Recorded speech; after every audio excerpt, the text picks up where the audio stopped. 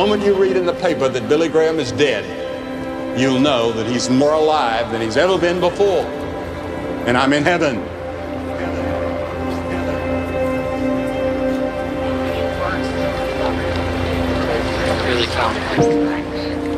We've become spectators.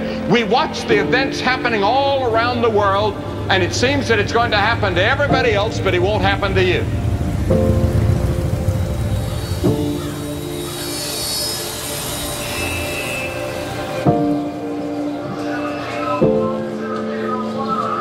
Most people think that about death.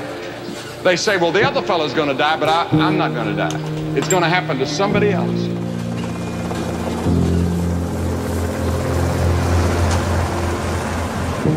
We live as though we're going to live forever, and we're not. You've been to a funeral. For a few moments, you're solemn, you're thoughtful. That night, you go back, you go to bed, you think about it. You try to put it out of your mind. You don't want to think about it. And yet the Bible says it's appointed unto man once to die. That is the hearse carrying the body of the Reverend Billy Graham in that simple casket built by prisoners in Louisiana. It's just something for that man to even want me to build his casket. One of these days, they're going to be taking me out to the cemetery.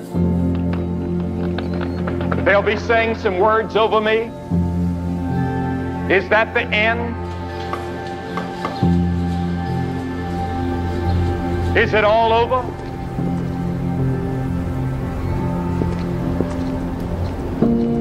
Here is the question. If a man die, shall he live again?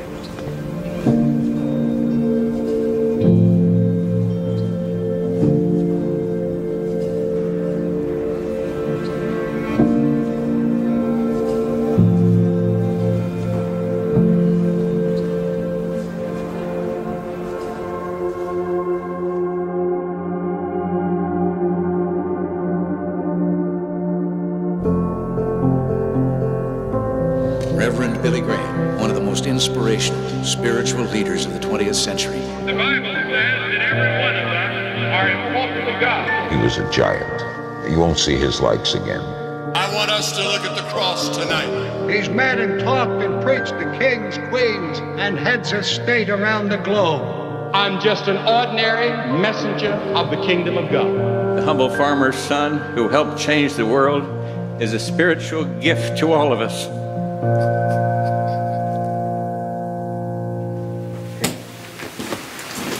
Got that locked down? Here you go. You ready? Yeah. You know, as I look back over my life, it's full of surprises. I never thought I would become friends with people in different countries all over the world. For God so loved the world that he gave his only begotten Son. I want us to look at the cross tonight. I see how God's hand guided me. What a wonderful and glorious hope. Love one another. When I began preaching many years ago, it was not with any thoughts that I'd be preaching to large audiences. Come to the cross. His gospel is for everyone. God has done this. Christ is alive. In modern America today, there is a vacuum of the soul. Our country's in great need of a spiritual awakening. Come to the cross in repentance. Well, there have been times that I've wept as I've gone from city to city and I've seen how far people have wandered from God. Of all the things that I've seen and heard, there's only one message that can change people's lives and hearts. There is a way if you come by the way of the cross. I want to tell people about the meaning of the cross. Not the cross that hangs on a wall or around someone's neck. We receive our freedom purchased by the ransom at the cross. But the real cross of Christ. The cross expresses the great love of God for man. It's scarred and blood-stained. His was a rugged cross. His real purpose for coming was to die. I know that many will react to this message, but it is the truth. And with all my heart, I want to leave you with the truth. God says, I love you. I love you. I love you with an everlasting love. That he loves you, willing to forgive you of all your sins.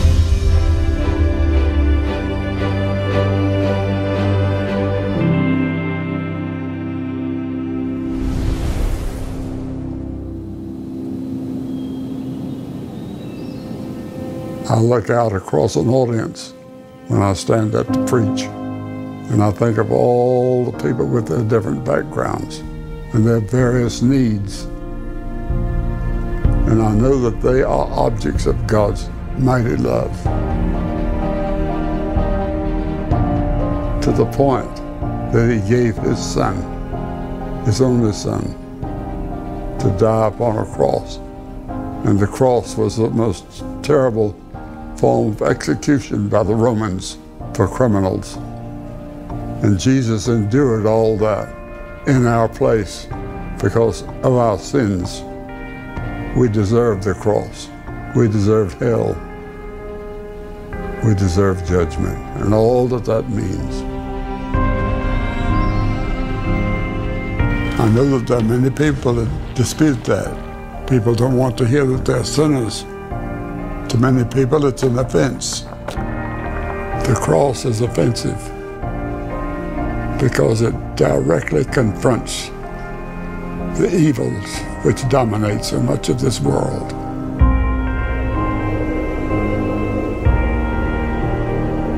You see, the Bible teaches that all of us are wrong. We've all gone astray. We've everyone turned to his own way. And when we turn to our own way, we go astray from God's way. And that includes the whole human race. And that's why the world is in such terrible danger right now. It's not dangerous so much because we have atomic bombs. It's dangerous because of the human hearts back of the bombs, filled with envy and hate and strife and greed and lust and all the other things that could pull the trigger. Now, these things about the cross of Christ, being able to save people and find forgiveness of sin and find eternal life at the foot of the cross, sounds foolish to modern ears. The Bible says, but the natural man receiveth not the things of the Spirit of God, for they're foolishness unto him. Neither can he know them because they're spiritually discerned. You see, your mind was affected by sin. Our minds have been distorted. All of us are sinners. We've turned our back on God. And that's a very dangerous thing for us as individuals. Sin is a disease in the human heart. It affects the mind and the will and the emotions. Every part of our being is affected by this disease. How can we break this bondage? How can we be set free? We're under condemnation. We're already condemned. We're on death's row right now, all of us. And God, through the cross, is saying to you, I'll pardon you. I give you a pardon. I'll forget your sins. I'll never hold you accountable for your sin again. You can enter the kingdom of God and have eternal life. But first, we've got to settle the score with God. And that's what Christ did on the cross. He made atonement. He reconciled us to God. On that cross, God was laying on Jesus our sins. They not only put nails in his hands, but before that, they scourged him. A Roman scourge was a terrible thing. They took whips and pellets on those whips and beat a person almost to death. And then they took that cross and made him carry the cross, which was in his weakened condition was almost impossible.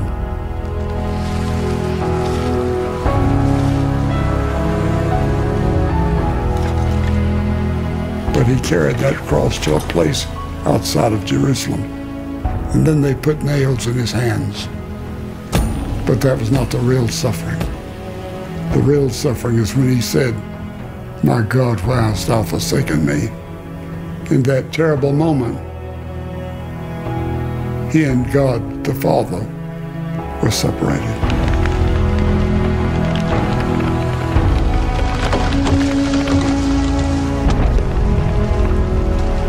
He shed his blood, and the shedding of that blood carries with it God's very life. The blood is the meeting place between God and man. And the Bible says without the shedding of blood, there's no forgiveness. And that's what Christ was doing on the cross. He was making atonement for our sins. He became sin. Think of it. Jesus Christ, the greatest person that ever lived, the holiest person that ever lived, the Son of the living God, became sin. He had never known sin. And he became guilty at that moment of adultery. He became guilty of lying, of idolatry. He became guilty of every ugly, dirty thing you can think of, because it was your sins poured out on him.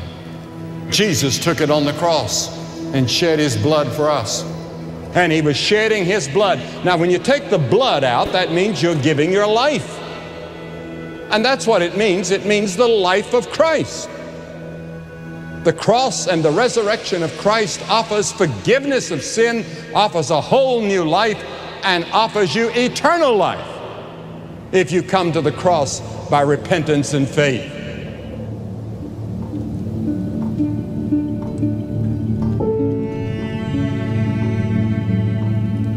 There is no other way of salvation except through the cross of Christ. Jesus said, "I'm the way, the truth, and the life. No man cometh to the Father but by me." The only way to the Father, Father God, is through his Son, Jesus Christ. Now, why Jesus? He's the only one that was born into this world without sin. But more than that, he was the righteous one. And when you come to him, you're clothed in his righteousness. God no longer sees your sin. He no longer sees your own heart. He sees Jesus. Now, I don't understand all about it. There are many things about the cross and about salvation that I do not understand. And I'm not told that I have to understand it all. I'm told that I'm to believe. And that word believe means commit. I commit my life totally to him. Jesus Christ from the cross says, "I will save you. I will forgive you. I will change you. I'll make you a new person if you come to the cross by repentance and faith." Come to Christ. Come to Christ. Come to Christ. When you come to Christ, you come by the way of repentance. Repent means to change your way of living and turn from your sins and turn to Jesus Christ and say, "I'm a sinner. I need forgiveness. And I know that you're the only one that can change me." A lot of people will say, "Well, I don't really want to change in my life." Well, the scripture teaches without that change that God demands, we'll never get to heaven.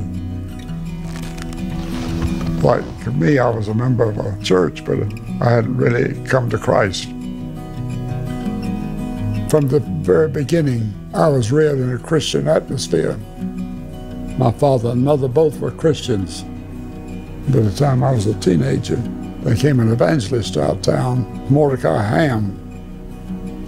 I remember I got under such conviction, and one night they gave the invitation to receive Christ, and I reluctantly went.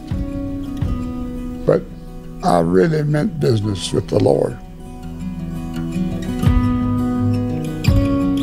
I came just as I was, with all my sins, all my failures, And the Lord received me and changed me.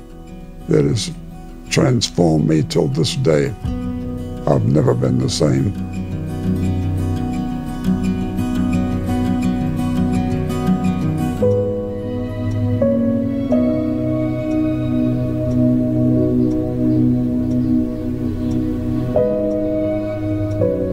I've found during the latter years of my life, when I've had sicknesses and been in the hospital and so forth, there's a peace that just resides there and stays there that I cannot explain.